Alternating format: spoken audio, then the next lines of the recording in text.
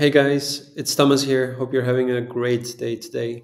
And this is a quick overview and walkthrough of RunMate, which is my Notion template for run planning and tracking. Okay, so let me give you first of all like a quick rundown of the template. It's pretty simple, one-page template, but I think it's pretty effective actually. And it has three main sections. So first one is you can quickly add your sessions and your runs. The second is the session calendar, which is kind of like the main visual part of the template. This is how it looks like when you plan your sessions in a given month. You can also view your planned runs in a table view, but I really like this visual calendar point of view on the sessions. And the third section is a simple analytics dashboard, which shows your plan at a glance and completed sessions, but I will get back to that a little bit later. Okay, so let me show you how the template actually works. So of course, let's start with adding a session first. So let's say I want to plan a long run. This is how the page for each session looks like, right? So you can plan your, let's say it's a long run, as I said.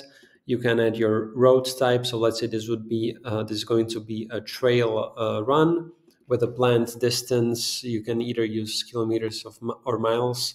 So let's say it's 10 kilometer run. And I would also add it to the analysis under long runs so that it shows up in the analysis section.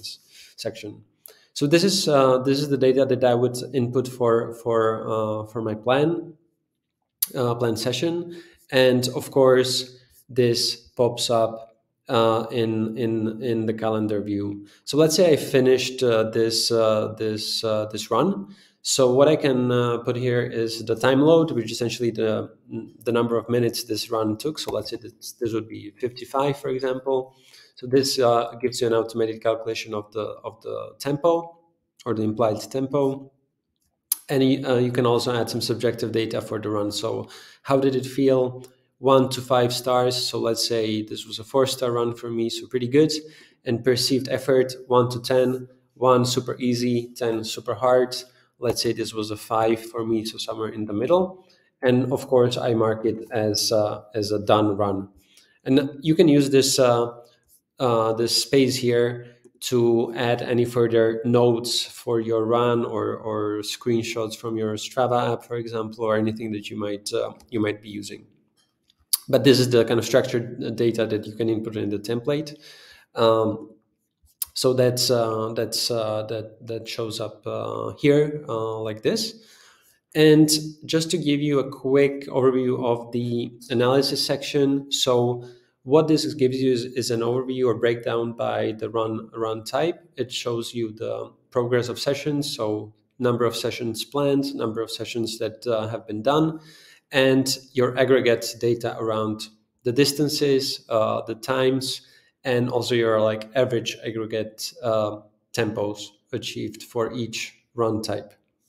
And here in the sessions completed, this is a pretty simple point of view on sessions done. So number of sessions done for each run, and percentage of sessions done versus all sessions planned. So it shows you basically your progress in your plan. And that is pretty much it. I think just to finish up, like I think RunMate is a great tool for planning any type of run. So if you're planning to achieve, I don't know, let's say like a 5K, or you're planning for your half marathon over 4, 8, 16 weeks, whatever the time frame might be, I think this is a great way to find any plan that you feel comfortable with, and use this as kind of like an interactive tool where you can input the plan and track it. So I use this template myself. That's why I created it in the first place, and it's been working out pretty well for me. So I do hope you find it useful, and don't hesitate to reach out anytime to me if you have any questions or suggestions of how to improve that. That would be super appreciated. So thank you very much. Have a great day, and keep running. Take care.